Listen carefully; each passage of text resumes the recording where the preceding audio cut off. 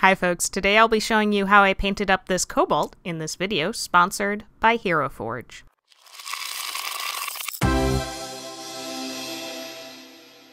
Alright, so I based this in a black primer, and this is the high quality plastic miniature from Hero Forge.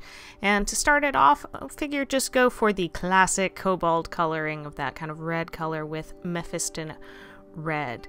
I really enjoyed building this guy on Hero Forge. As soon as I saw the those kind of construct wings, I knew I had to do a Kobold who wanted to have wings but didn't have any. Alright, so for the eyes, we're coming in with Yriel yellow and a very fine brush, and I'm just kind of going in sideways to get kind of the angle of the eye here, and just painting that in. And because kobolds, you know, don't have that detailed of an eye, I'm just going to go in with black and stripe down the pupil. And I'm doing this ever so slightly to the front of center of the eye, just to avoid the kobold from looking googly-eyed, like, you know, if you put like a really bad puppet. So yeah, I've got, again, this very fine brush, and you've seen that I've actually dabbed off a little bit onto my finger. I'll sometimes do that if I find I have too much on the brush. Can find this allows for a little bit more control.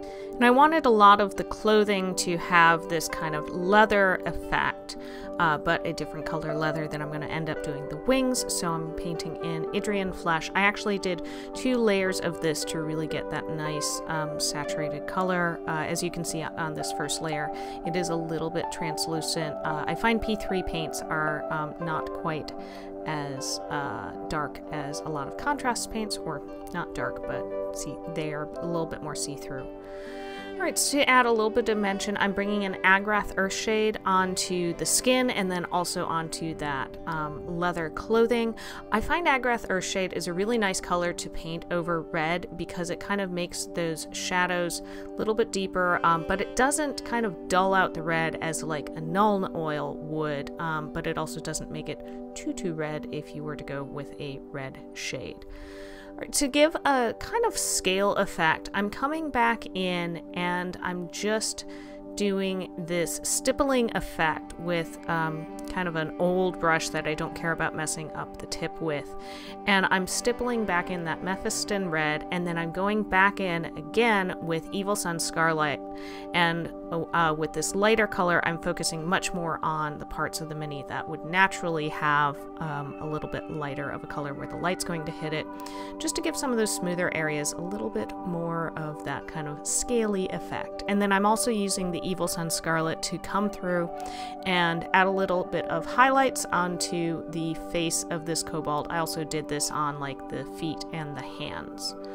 Okay, to get the pants of this little guy done, I decided to do it in Mecanicus Standard Gray, bring a little bit more of a cool tone in, but I didn't want to go fully black, and I didn't really want to go blue. I liked keeping a lot of these colors kind of either neutral, or, like a neutral cool tone, or a very warm color. And to add a little bit more dimension to that, I'm just coming in with Nuln Oil. So this is a case where, yeah, the Nuln Oil is going to look really good on the gray. It's going to kind of darken up those recesses, and really, you know, the black and gray works well. Whereas I feel like over the red, it just kind of, it doesn't read as much as skin to me. So to make the kind of leather fabric, whatever you want to call it, on these wings, I'm painting in with Skrag Brown, and I did 2 layers of this to get, again, that good coverage over the black, and just kind of focusing in on the cloth portions of it. Now, to get a little bit of a leather effect, I'm again using that kind of stippling motion in Towelite Ochre to add in a little bit of variation, and I'm just kind of picking a bit of random spots, trying to pay attention to where those seams are on this, to maybe not cross over those seams, but to give it a little bit of kind of a leather effect. And then there were a couple spots where I felt it was a little bit too kind of much of a contrast, so I came back in with some of the Skrag Brown to kind of stipple a wet blend, I suppose you could say. For this trim, I chose Screaming Skull, again keeping a little bit of a warmer white for this trim and the little ties on it. And now to add even more of that kind of leather effect, I'm stippling in contrast Snakebite leather. So again, I'm using a slightly bigger brush on this one, one that I don't care too much if the very tips of it get a little damaged, and just stippling in. And I will say it does look quite dramatic when you first put it on, but it does dry down a little bit, and it gives you that nice kind of weathered textured effect that I think is cool. It seems like something that this Kobold kind of, you know, found, scavenged some parts of these, and built these wings out of them. And to add in a little bit of dimension to the horns, I'm coming in with Dawnstone. I also use this Dawnstone on some of the pants and the belt that I had also painted that gray. And Dryad bark for the supports of this wing. You know, I wanted the leather to contrast really well with a much darker brown, so I figured, well, the Dryad bark, you know, looks like he just scavenged some wood or tree branches for this. Now to base in for this really awesome kind of skeletal shield, I'm using Pallid Wych Flesh, again, which is a kind of cooler toned white. I actually did 2 coats of this, and then I went back over it in Skeleton Horde and Citadel Contrast. I think this is one of the easiest ways to do pretty good bone effects. This shield is one of the new additions on Hero Forge, so make sure that you're heading on over there because they're adding new items every week and they have thousands of parts to choose from, so you can really build your own custom mini today. Alright, and then to bring out just a little bit more detail, I wanted these horns to really pop.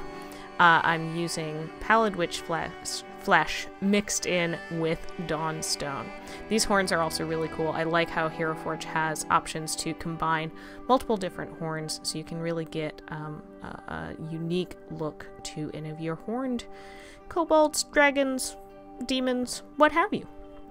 Alright, to pick up these ties on the wings, I'm coming back in with Towelite Ochre, so kind of bringing a color I've already used back into this mini, and I painted all of those straps, as well as I went in and painted all of the kind of little stitches on these wings. That was a really nice little detail effect, that it does look like these are just kind of really thrown together wings. Who knows if they would actually work. And to finish off, there were a couple of just ties on this skeleton shield, so I'm coming in with Skrag Brown to paint those in.